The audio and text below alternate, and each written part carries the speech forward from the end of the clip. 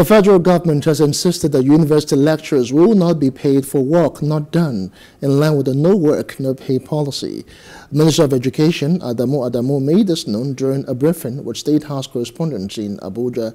Now, the ASUU members, which embarked on strike in February, called off the action in October, following the directive of the Court of Appeal, which ordered them back to work. Following the calling off of the strike, the government paid the lecturers half salaries for the month of October, while insisting that it will not pay for the months the lecturers were on strike. ASUU had in turn organized protests across the country. However, we spoke to the president of the Academic Staff Union of Universities, Professor Emmanuel Osodeke, on this issue, and this was what he had to say. But the government came up to say academics, no work, no pay. You do work, you should not be paid. When people are busy doing those jobs now, we have an option to say no pay, no work, no pay.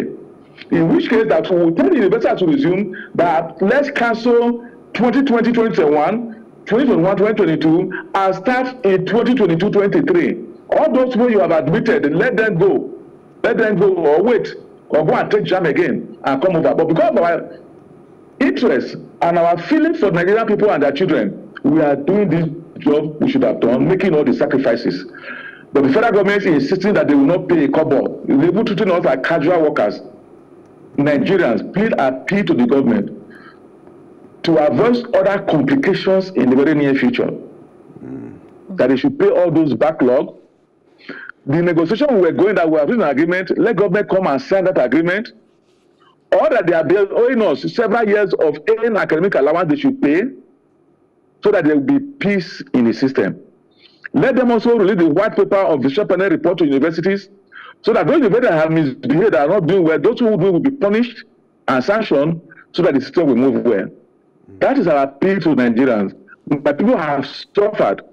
They are teaching, staying till evening, doing all sort of work, coming on a weekend to ensure they meet up with the backlog.